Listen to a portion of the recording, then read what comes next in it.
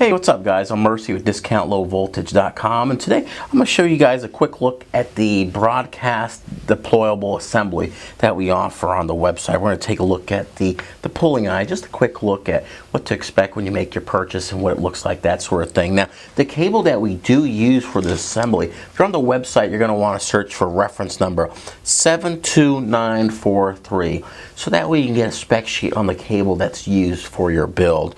And there's also a separate video on just the cable itself. So if you want to look into that a little bit, you can go ahead and search that reference number and dive into that. There's also a PDF spec sheet in the downloads tab for that cable. So let's go ahead and check out this build real quick. Okay, so here's basically what each side's going to look like. It's got this flexible mesh. We include a little ring here at the end, so you can go ahead and pull it without pulling on the connectors or the, I guess you can pull from the cable further below, but it's probably better if you pull at the very end with this, little ring we put to the end of the mesh here. So now underneath that mesh, once you get it pulled back, this is what the construction is going to look like on the bottom here.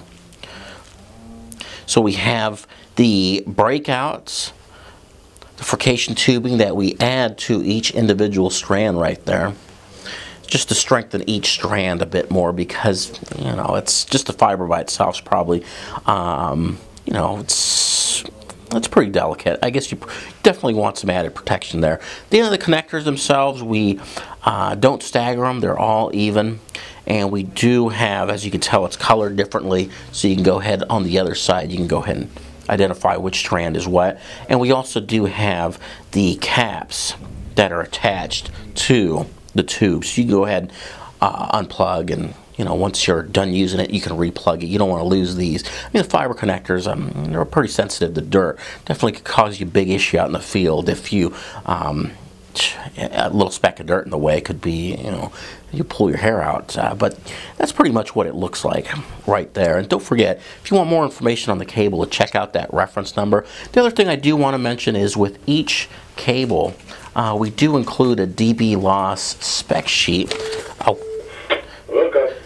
We do include a dB loss spec sheet with the order, just to make sure that when it leaves here, it's working proper, and for you also to know that you're getting a cable that works proper.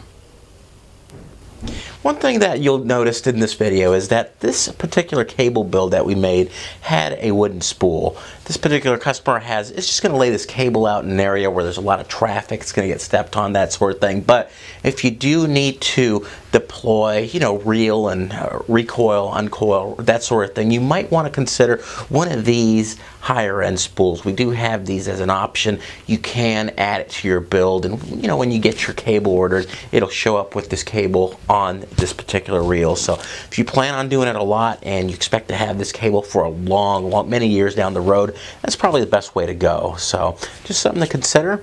If you need a detailed spec sheet or more information on anything and to order online, visit DiscountLowVoltage.com. Thanks.